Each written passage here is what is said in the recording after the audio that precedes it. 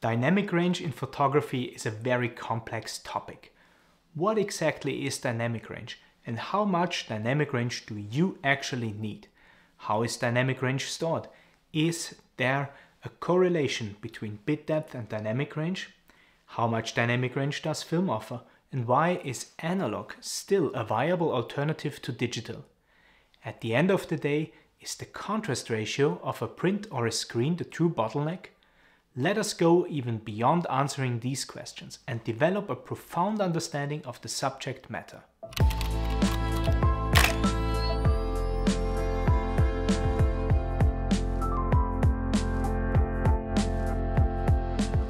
My name is Thomas Eisl. I'm a professional photographer from Vienna, Austria.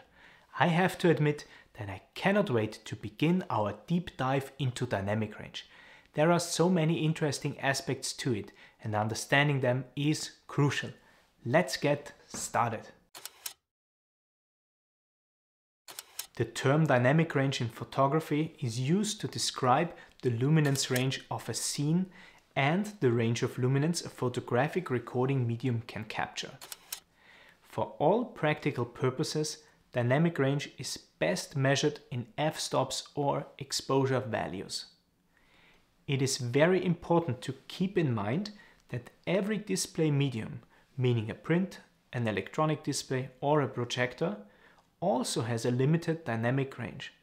This will be examined later in the video. Let's begin with the dynamic range of the scene first. The difference between the brightest and darkest values in f-stops is the dynamic range of the scene. It can be measured with either a handheld or in-camera spot meter.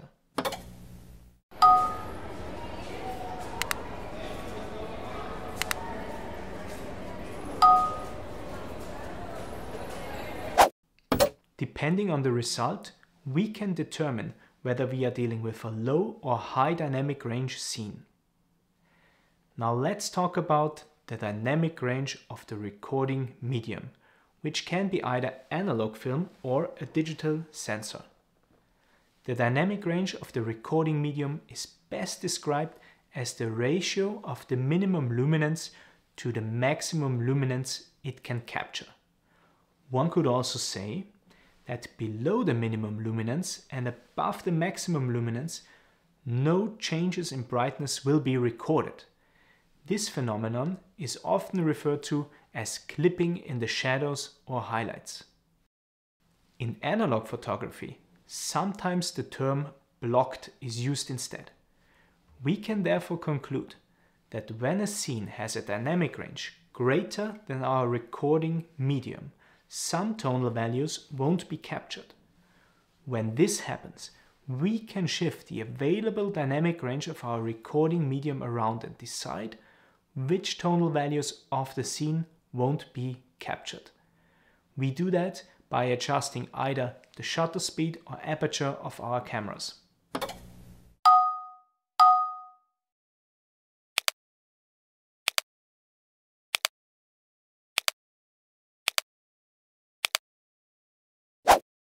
Keep in mind that different recording media has vastly different characteristics, especially when it comes to clipping. For example, digital sensors have a hard clipping limit, while negative films have a much more gradual one. This characteristic of film is known as highlight compression. Now let's talk about how the captured tonal values are stored and how this influences our perception of dynamic range. Here is a little thought experiment. Let's assume we just bought a digital camera which is capable of capturing 12 stops of dynamic range. Unfortunately, our new camera can only create 1-bit image files. Every image would be black and white only, as our camera cannot store any intermediate values. Here is a sample scene, and this is how our camera would capture it. The resulting file would therefore represent 12 stops of dynamic range, but it would not look like it. In order to get a better result, we have to upgrade our camera to store 8-bit files. Then the image would look like this, as our camera can now output 256 brightness values. To be very precise, with upgrading the bit depth of our camera from 1-bit to 8-bit, we did not increase its dynamic range, but we improved the gradation of the output. This thought experiment should help to illustrate the interplay between dynamic range as the range of values that can be captured and gradation, which is the number of possible values between the brightest and darkest parts. This also explains why a digital image you plan to edit should always be recorded in RAW. Your camera won't necessarily store much more dynamic range, but it will give you all the fine steps to really make use of the captured dynamic range. By the way, this is also the perfect moment to underline the fundamental difference between analog film and digital sensors. Analog film never has to store a definitive value like a digital camera has to. Rather, the transition from one value to the next is much more gradual. The film's properties like grain size, but also development, can influence how smooth this transition is. Manufacturers love to make bold claims about their digital camera's dynamic range. 12 stops, 14 stops, you name it. When they do so, they are actually referring to the engineering dynamic range of their products, which is the absolute maximum luminance range that can be captured. An engineering dynamic range of 12 stops, however, does not mean that you can underexpose a scene containing a middle gray subject by 12 stops and then just bring it back to middle gray in post-production and still get a high quality result. It just means that the camera is recording 12 stops of luminance above the noise floor before clipping the highlights, aka exceeding the full well capacity of the image sensor. So the practical dynamic range of every digital camera is always much smaller. To a degree, it is also subjective. What you will consider as practical dynamic range depends on your personal tolerance for noise, inaccurate colors, and lack of discernible detail. Be that as it may, I'm inclined to state that the practical dynamic range with proper textural properties of digital cameras is around 6 to 8 stops. Let's compare this to analog recording media. Black and white film usually has 11 to 13 stops of measurable dynamic range. This is similar to color negative film, aka color print film, which also has around 8 to 10 stops. In both cases, similar to digital, this does not mean that you get 12 stops of usable, easily printable, high fidelity dynamic range. Also, most of this dynamic range is in the highlights, where the film gets very dense. While the exposure can be shifted and development can be adjusted, there are limits to that. In practice, 8 stops of easily accessible dynamic range can be expected from print film. Interestingly, color positive film, better known as slide film, has a dynamic range of only around 6 to 8 stops, which are usually distributed evenly from the shadows to the highlights. So how come that slide film was the professional's choice for high quality photography before the advent of digital? It is because of its extremely high resolution and that its 6 to 8 stops of dynamic range are finely graduated and of highest fidelity, even by today's standards. Also, we are about to find out that 6 to 8 stops of high fidelity dynamic range are usually enough. Stay tuned. When we look at the scene we want to photograph, there are usually two elements: the background, and the main subject. For me, as a fashion photographer, the subject is almost always a person. For a wildlife photographer, it might be a bird, and in product photography, it could be a car. In any case, far more important than capturing the dynamic range of the whole scene is capturing the relevant tonal values of the main subject. So how much dynamic range does our recording medium need in order to do that? Let's simulate low and high contrast lighting of a subject we might encounter in real life by utilizing lighting ratios, which are widely used in cinematography and fashion photography to describe subject lighting. For this purpose, I've taken a series of self-portraits. The first image has a lighting ratio of 1:1. This means that the subject is evenly lit from both sides. In such a situation, only a minimal dynamic range is required to capture all tonal values. 4 stops are usually enough. A lighting ratio of 2:1 means that the subject receives twice the amount of light on one side compared to the other.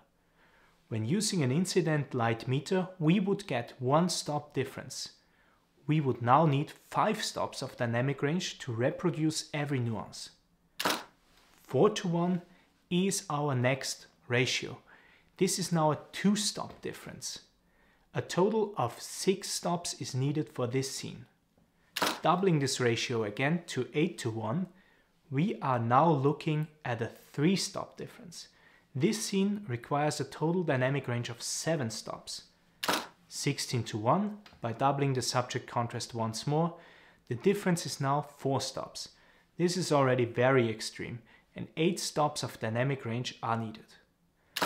32:1 is now a 5-stop difference. I cannot recall any reasonable photographic situation where I encountered more subject contrast. This scene requires 9 stops of dynamic range to prevent a loss of tonal values. So if we would have shot these portraits on color positive film, 8 stops of dynamic range, only in the last image we would have to accept a loss of 1 stop in the shadows. For all practical applications, no one would ever really notice that. To conclude, it is quite incredible that only in a very extreme situation like the last one, a recording medium with more than 8 stops of dynamic range is even justifiable. Capturing a scene is not an end in itself, but serves only the purpose of creating a photograph that can be contemplated. It is therefore very insightful to examine the contrast ratios that can be reproduced by various display media. For the purpose of comparability, I will convert the contrast ratios to equivalent f-stops. Let's start with analog media. A printed photograph under optimal viewing conditions can reproduce a contrast ratio equal to around 4 to 6 stops. This means that if you print a black and white negative film in the darkroom, which has 11 stops of tonal values, for example, you can try to compress all these tonal values into 6 printable stops by adjusting the grade or utilizing dodging and burning.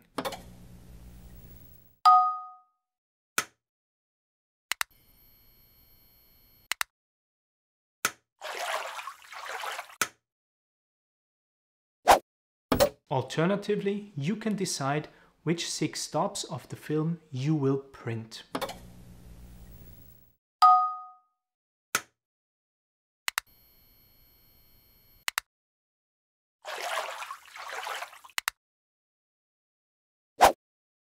A projected slide will reveal fine tonal values across its entire dynamic range of 6 to 8 stops, if the viewing conditions are optimal.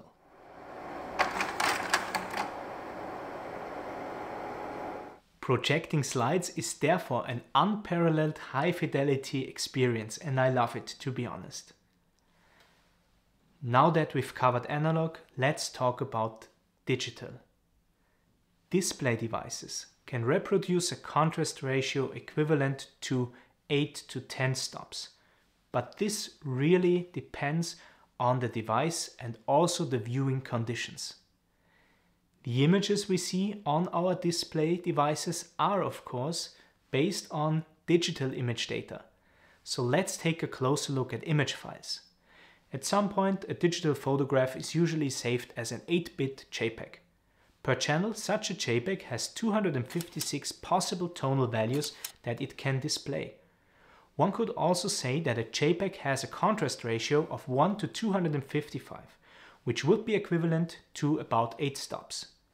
Keep in mind that gamma encoding increases the dynamic range a JPEG can represent beyond these 8 stops. Be that as it may, only 256 steps of brightness will ever be displayed.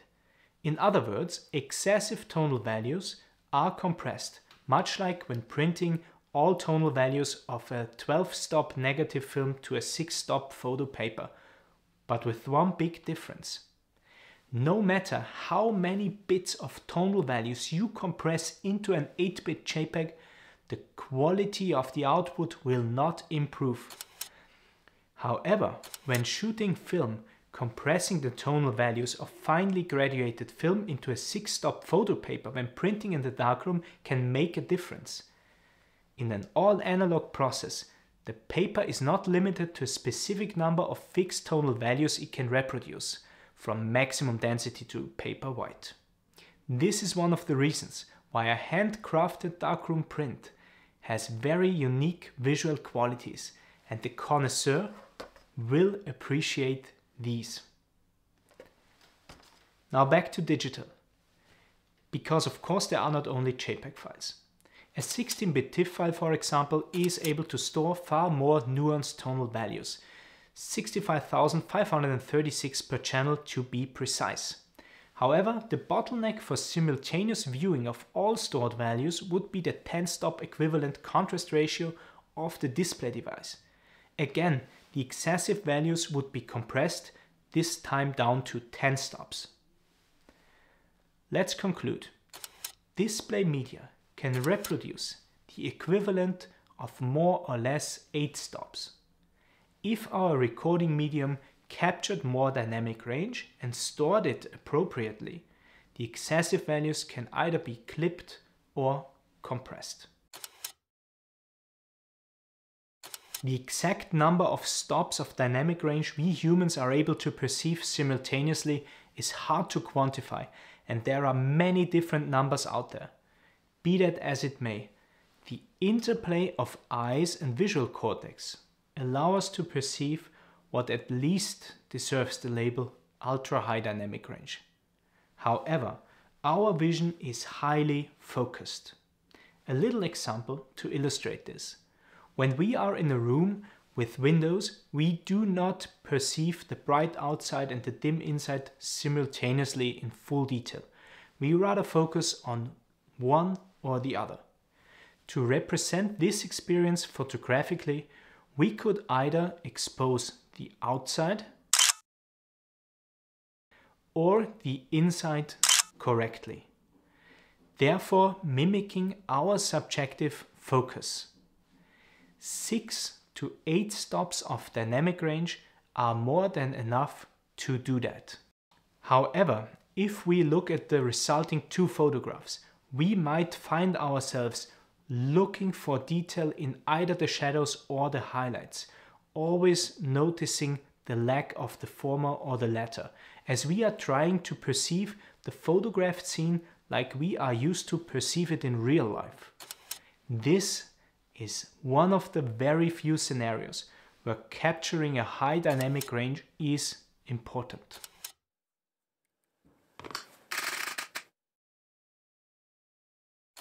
By digitally combining multiple exposures in post-production, using either tone mapping or exposure blending, the full dynamic range of any scene can be squeezed in a display medium with considerably less dynamic range.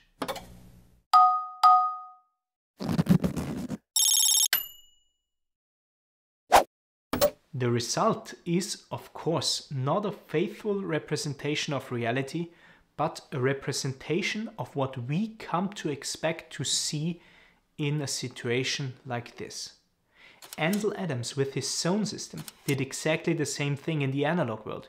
He captured as much dynamic range as possible on film and compressed all of it into the limited display medium, namely photographic paper, in order to get a visually pleasing result.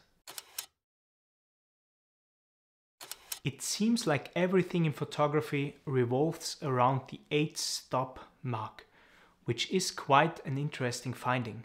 We can therefore conclude that no matter what marketing departments tell you, 6 to 8 stops of high fidelity dynamic range are enough if you know what you are doing. And you should know what you are doing, because after all, you are a photographer and working with light is your profession. Thank you very much for watching. Please consider subscribing and following me on other social media. See you next time.